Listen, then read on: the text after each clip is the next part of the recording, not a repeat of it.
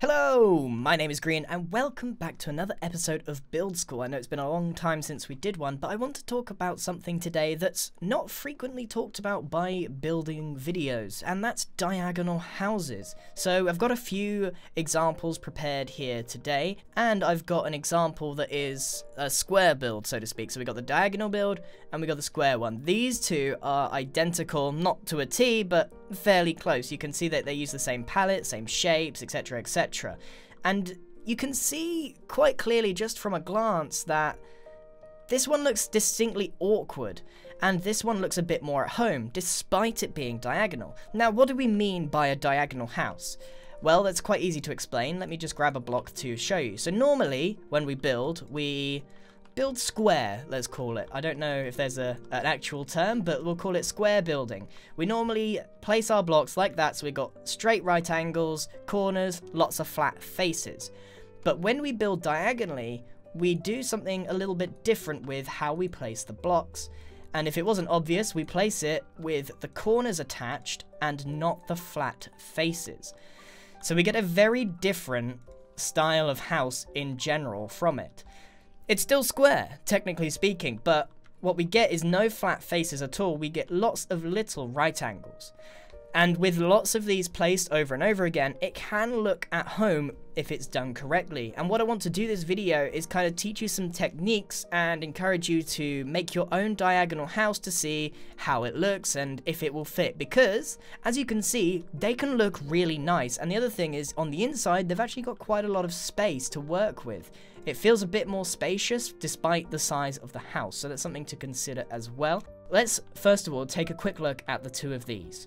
So you can see they use exactly the same palette, same shape, etc, etc, but this one looks distinctly awkward, and that's because this one was made first and this one was designed to copy it. Now, there are differences, but using the same principles that we normally use in building, we can produce a build like this, but there are just very slight variations on building diagonally that you should take into account to get the best results. So normally when we build, we make a framework here, as you can see, log, and then we place it one block back. So if we just steal these blocks, I can demonstrate. So normally when we build square, we have two pillars if we're going for a very basic build. We've got two pillars, that's our framework, and then we have a wall set one block behind it.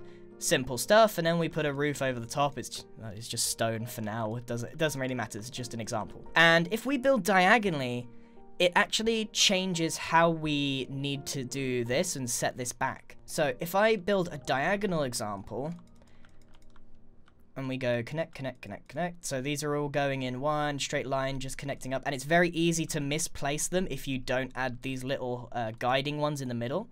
And if we add in just a set of blocks directly in the center, instead of putting it one block back, we get that. And that works, except these aren't really framework blocks, because remember, these are one block forward. So indeed, we would have to place it here. Okay, now that seems simple enough, right? Because then we can just change this to the wall block, right? Now, the problem comes in when we need to do another set of pillars. So if we go connect, connect, connect, another set of pillars, then these are set directly in the middle, you see? And if we wanted to set these one block back, it would need to go here, you see? So it connects up. Do you see? It's difficult to visualize the problem because working in diagonals is quite tricky. But you see, if we've got it set one block back diagonally on these frames, it works one way, but then we get here and it doesn't work, because if we were going to do it again, it would need to go here. Essentially, we're one block off, and that's frustrating. So there's a little trick that we can do to make our framework work. So instead of doing, putting these blocks directly in the center, which is the equivalent of doing this on a square frame, which is not what we normally do, although, sometimes you can. So what we can do here to fix this little issue, if we just remove all these that don't work in the center, there's a very simple trick that can make your house look a bit more segmented and fit together. So instead of placing it in here, we kind of compromise. We place it one here on the flat face, so I know it's not exactly diagonal, but we will still be covering this area. And then we go 1, 2. So essentially we just connect it on the flat face and then in the middle. And then that should work for the same here. So it's almost like placing it just one block. It just offsets that one block problem that we had before. And then that should place there.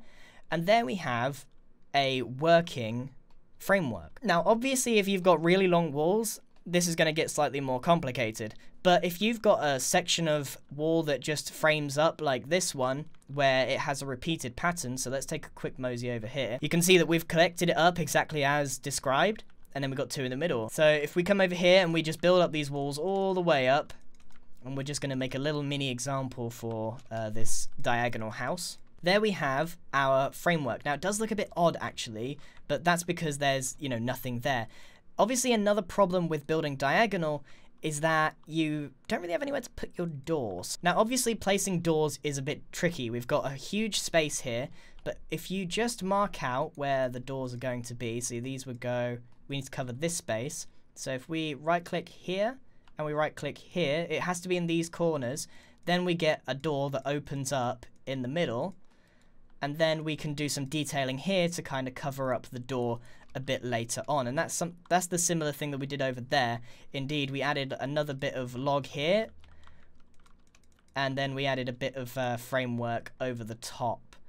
But that's just another issue that you need to overcome with working with diagonals.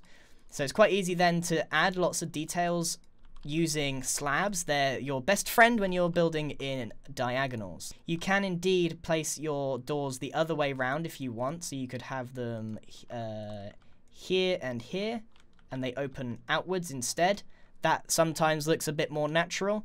And what I want to point out is that we've got sort of this jagged area, so instead of just building it straight up, it usually starts off a little bit out, and then it goes up another layer, and indeed you can't really notice it, but there's several layers in there. This bit, for example, is actually 1 block over the top, so that's something definitely to consider when you're making it. So let's continue with this example. I did make this a little bit too small, so some of the things that I'm going to make might look a bit weird.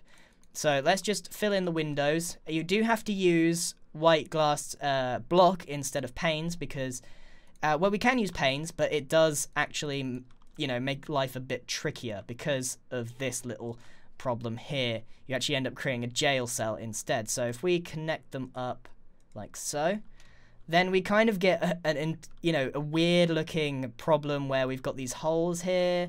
In general, it's easier to use the glass block, but you can still use panes if you want to. And indeed, you can get a really nice effect with them, but on the whole, I'm going to use some glass blocks. And it feels good to actually use these, because normally glass panes are the block of choice. Right, so let's continue with our little house here. Now, let's go on to the roof, because the roof is something that I think everyone will dread when it comes to building diagonally. And we'll go and have a look at our quick examples first. So let's have a look what we've done over here. Now, these are using the same technique, but have a different shape. Basically, we're placing blocks diagonally, surprise, surprise, and we've got a A-frame front. Now, this one's got a bit more of an accentuated one, and we're using full blocks just to fill in that space, and it's done almost organically. Now, this brings me on to what not to do, or perhaps you shouldn't do. People get upset if I say you shouldn't do it. In my opinion, this is a bad idea. So it might be your instinct to do exactly what we do on square frames, which is place staircases over the top, because we get a nice easy effect with minimal effort on our part, and then we can do a little overhang, etc, etc. You know how to do roofs, and that looks fine. That's exactly what we do normally. But if we do that on a build like this, we start to get a bit of an issue, because it doesn't look the same. With all of these little turns at every corner, it ends up looking a bit strange. Now let me just finish this off so you can see. Okay, so I've completed the diagonal roof using staircases, and as you can see, it's these repeated patterns. You can clearly see this zigzag pattern over and over again, and that's something we don't see over here where we've used the full block. It looks a lot more natural using this technique here, and it becomes so obvious that we're trying to make a diagonal house. And it's not like we're trying to actually hide the fact that we're making a diagonal house. It just looks clunky and awkward. Now, I'm not saying this looks terribly bad. In fact, I was a bit surprised to see that it actually works quite well. It doesn't look terrible, but it does look like a massively repeated pattern and not as natural sitting as those over there. So this is an option if you're making your diagonal house, especially if you're struggling. And you can just, you know, place lots of slabs over the top to get a little archway, but you do have to create a big overhang to make it meet in the middle naturally. But what I recommend you do, if we remove all of this, the way I would do it, and indeed has been done over there, is instead we place ourselves another set of frameworks and then fill in the gaps. So the middle here is going to be up, so indeed if we take some logwood, want to make sure it goes high enough that we'll make it work, and then we create a little overhang, again going diagonally, and we make sure that it meets exactly where we want it to. So if I work my way up here, maybe bring this down a bit, something along those lines. Now, it is going to be a bit awkward when you get to this point, so you might want to do something like taking your spruce staircase. Now, remember, this house here is incredibly small, meaning that it is going to look a bit more awkward than some of the larger houses. The larger you go on any house, the less nitty-gritty details you have to try and force into it. Now, what you might need to do on a build like this is actually use both layers of diagonal layers. So it might be better to sort of do that. So you can see it kind of works, and it might take a little bit of fidgeting to try and get the perfect angle. And remember, it might not look perfect at this point, but you get the idea of what we're trying to accomplish here. So you need to just practice a bit with it, fiddle around, try and work out where it's going to work the best. And there we have our framework, and indeed I think I'm just going to put that on the top, and we've got an A-frame, and it's certainly better than what we just had with the diagonals, which kind of just went over like that. It was a bit more, it was less natural. So we've got our bit there. Now, how we deal with the side is also important, because if we just make it straight like this, we're going to come into the same problem of the repeated pattern, and it's not going to work. We need to create some sort of organic shape. Now, whether we want to bend it downwards like so, I think that's what we're going to do for this build, but you can also bend it upwards, so to speak, like that, and that accentuates the window. The other one accentuates the roof by going down. This one accentuates the window. So I think I'm actually going to stick with this. I'll take back what I just said. And this is what we're going to use for our roof. Now, we then need to replicate what we did here, over here, because it is a symmetrical house. Okay, so I think I've replicated that. Now, it is extremely difficult to replicate diagonal compared to flat faces, because it's very hard to work out exactly where each bit goes, and you're working with slabs, which can always be a pain as well. So something to bear in mind, that building diagonal is just a bit difficult compared to, quote, normal building, which is perhaps why people don't try so hard. But that's okay, because, you know, this is what we're here for, is trying to learn how to make these sorts of houses. Right, so now that we've got the framework, we can make this bit in the middle, and perhaps we want to lower this one just by half a block to give it another bit of shape. So you can see we've got a lot more organic shape here, rather than this sort of straight cut or even the zigzag pattern. This is a lot more organic. Now, of course, we want to take something else to fill it in with. And if I just take some brown and some grey terracotta, I think that will do for this build. And we will come across some problems, such as these little holes everywhere, because we are working with slabs and diagonals, so we're going to get lots of little holes. But we'll fix those up a bit later on. So if I just fill this in best I can. Right, so what I would do here is just replace that with a log. In fact, it might look better with just replacing that with a full bit of slab. And again, place that with just a bit of slab. Now we might want to do something here because this is a bit awkward. There we go. Whatever, you can detail it as you like. Now what we want to do here is fill this in again. So we want to just take care of these little awkward areas of our build, and you know there's plenty of options to do that. Now probably just the simplest way to deal with this is just to add another bit there. So we filled in all the little holes.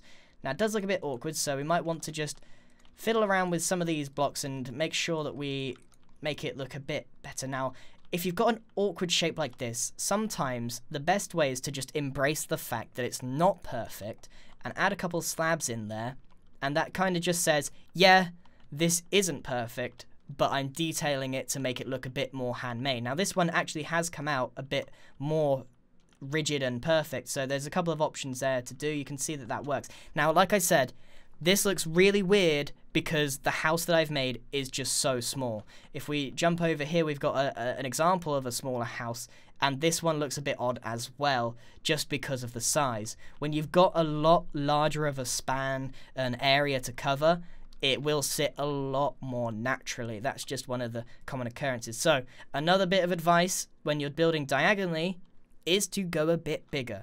Now this is a very tiny house, and it actually works. If you sort of zoom out a bit, you can tell that this is, you know, your A-frame, and you've got your roof there and the walls, etc.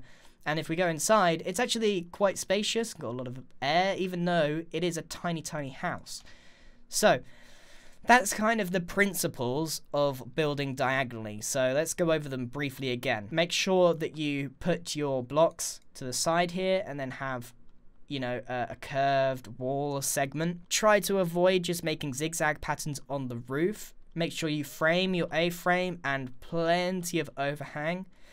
And detailing is more than just spamming slabs in a straight line. You want to make sure that you're using both lines and make sure it juts out a little bit. You don't need to make it all rigidly along this line. It will not come out good. Make use of both sides. All three of those layers will make up the wall, which means it will be a bit thicker than normal, but that's okay. That's just one of the consequences of building diagonally. And as you can see, the results are good. You get a really nice looking build out of it. Now up here, you may be wondering what this is if you've seen it in the background. Building a diagonal treehouse is difficult, but it works better than a square one, because when we build a tree, we don't tend to do this with the branches. We tend to build diagonal branches to make it look more organic. Again, diagonal makes it look like it's more flowing.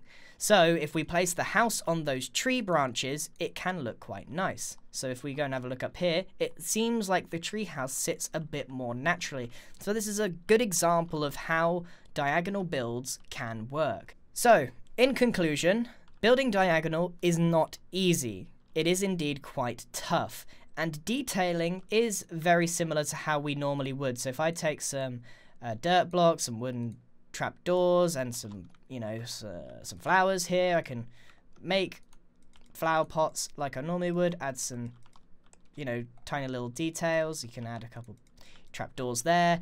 Another good detail is to use some buttons, because they will work there as well. And there we go, we got some detail on the house. Very easy to add, very simple, and the same as, you know, adding detail on something like this. We're just using the same techniques over and over again on this one. So they are similar. They are similar in how you do them, but there are just these tiny little tricks that you need to know when you're building diagonal, because you may have tried it yourself and gone, this doesn't look right. And it's because everything kind of just twists around by one block. And that's something that you need to consider when you're making diagonal houses. So all there is left to say is a big thank you for watching this video. I hope that it helped, and thank you to Botbox who made that house, and AJ who made that one. So that's it for diagonal houses. I'd love to see what you create. Remember, you've got to practice to make it work. And tweet me your designs on Twitter, and I will take a look at them. I love to see what people make when using my design tricks and tips. Again, thank you very much for watching, and goodbye!